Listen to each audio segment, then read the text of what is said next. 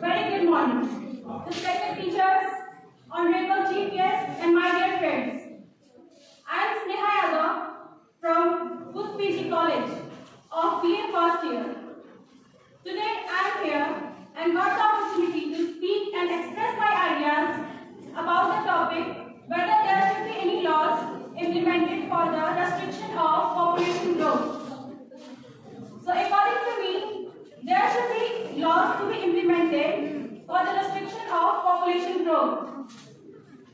As we can see the reports of United Nations World Population Census of 2022, it is mentioned that the world population is 8 billion, in which India's population is 1.41 billion, which is the second highest population, and China's population is 1.42 billion, which is the most highest population in the world. But as we can see the reports, it is also mentioned that in the upcoming years, the India's population is going to cross the China's population and become the largest populous country in the world.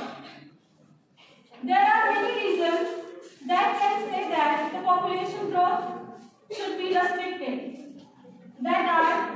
There is the difference of birth rate and death rate.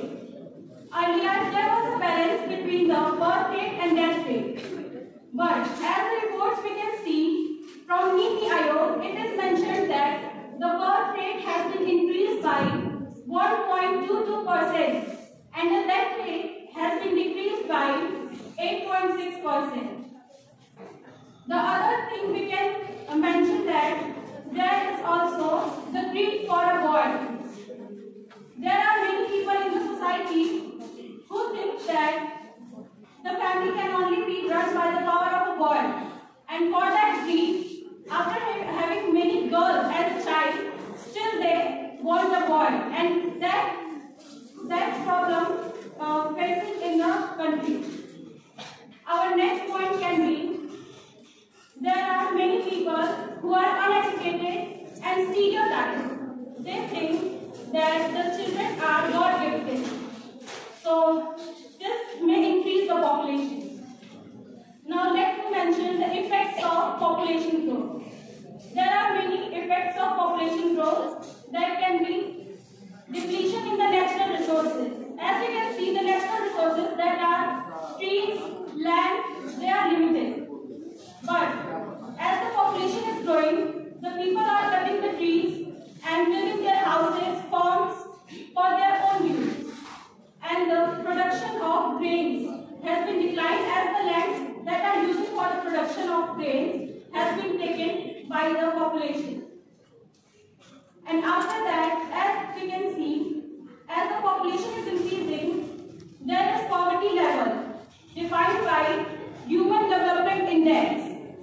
Human Development Index has mentioned that the population increase is causing poverty in the country and economic growth backwardness. There is also some solutions that we can see, and we can also practice it to for overpopulation, to cure overpopulation. That are for better education, we should make people aware about the better way of family planning. There should not be any gender discrimination. As we can take the example of China.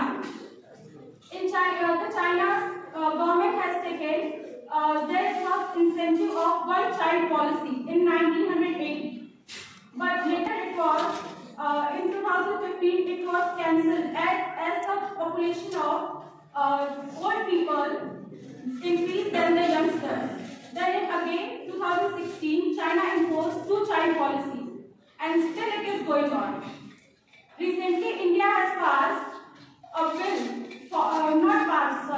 it was some introduction of bill for two-child policy in the Parliament of India.